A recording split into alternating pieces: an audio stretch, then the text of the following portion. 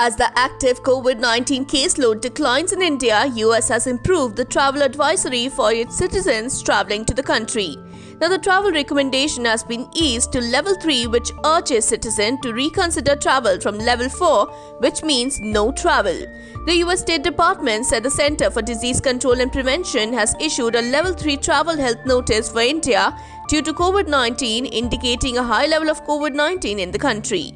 It said, your risk of contracting COVID-19 and developing severe symptoms may be lower if you are fully vaccinated with an FDA-authorized vaccine.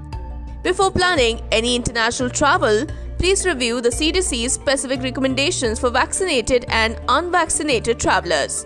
Besides India, the travel recommendations to Pakistan have also been eased from level 4 to level 3.